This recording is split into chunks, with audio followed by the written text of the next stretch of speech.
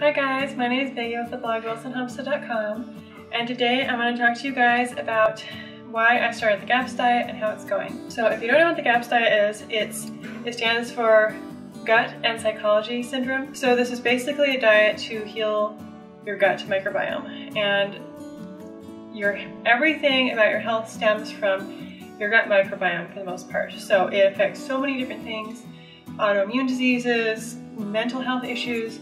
So it's something that would be beneficial for just anyone to do, and especially since I have a few different health problems that I'm trying to work through, I thought it would be a really good thing for me to try it also. So let's get right into this video.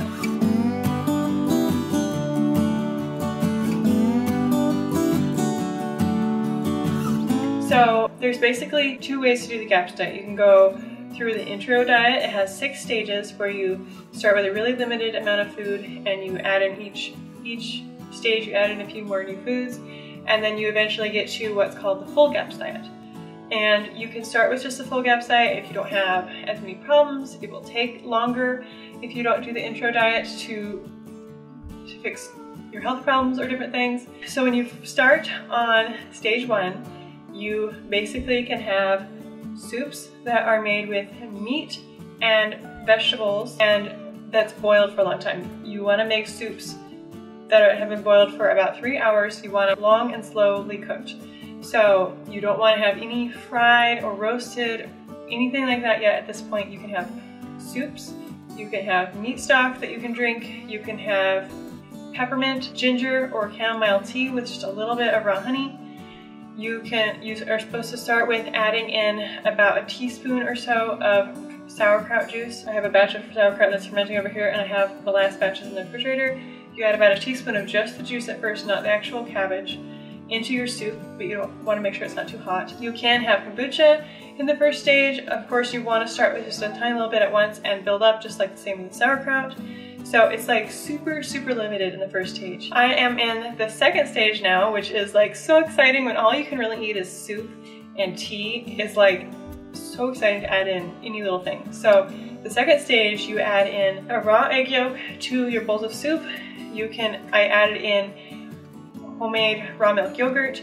I probably could have added that in the first stage, but I waited at least a few days. And then I also added in homemade ghee. So I think that's all for the second stage. The third stage is when you really are able to add in some exciting things, like some pancakes that are made with squash and peanut butter, and you can have the whole sauerkraut, all the juice and the cabbage. So the third stage is a lot more exciting. So what you're doing is you're basically taking out any foods that are rough on your stomach. You are only eating very easy to digest foods, which is the soups that have been cooked a long time, and the meat stock is so good. It's full of gelatin and collagen. So what you're basically doing is your gut lining is built, it's basically, think of it like bricks. So the strong lining of your gut is bricks, and then in between the bricks, you want gelatin and collagen to fill in between all the bricks and make it sealed so that you don't have any leaking through your gut.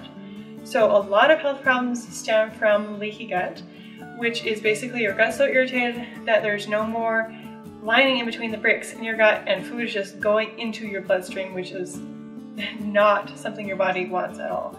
So then it'll set off warning signals, and some health problem will flare up and start causing problems. And it can be any number of random things. And then the other thing you're doing is having a lot of probiotic foods, like the sauerkraut juice and the homemade raw milk yogurt and the kombucha, and then you're building your microbiome, you're building your gut microbiome. So you're having easy to digest foods with collagen and gelatin, and probiotic foods. So that's the two main things. So the health problems that I've been having that I'm hoping to see some improvement with this are mostly, I have Graves' disease, which is hyperthyroid.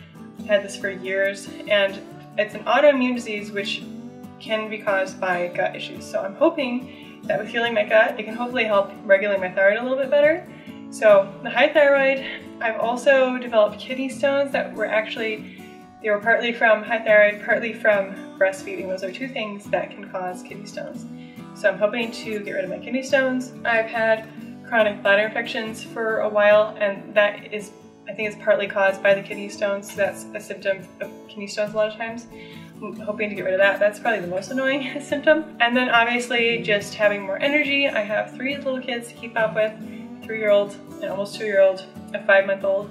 So I need a lot of energy to keep up with them. So I'm hoping that going on this diet will help me have a lot more energy. So I've been documenting on Instagram my journey of starting the GAPS diet and a lot of the different foods that I make and just a lot of information about it. So if you want to see my journey right from the beginning, go over to my Instagram. It's Wilson Family Homestead, and I have a story highlight that's called GAPS.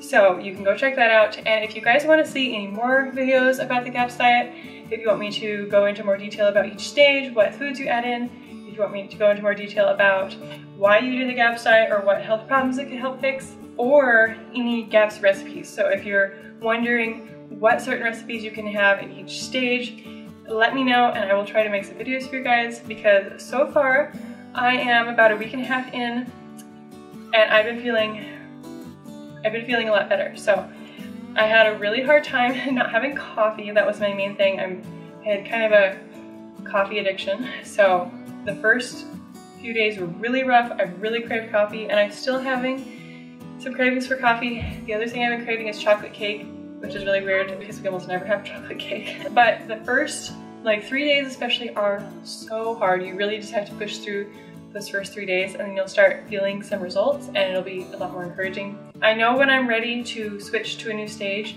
when my stomach feels good and when my bowel movements are normal. So for the first few days, I started having some stomach pains from taking all that food out and only having these certain foods. I had had like growly stomach, like upset stomach pains, and then I was having some loose stool. So I waited until I was having no more stomach pains and my bowel movements were normal, and then I added in stuff from the second stage. So now I'm having just a tiny little bit of stomach upset, no bowel irregularities. So I think I'm almost ready to add in some things from the third stage. So it just really depends on your body. You want to go by your symptoms.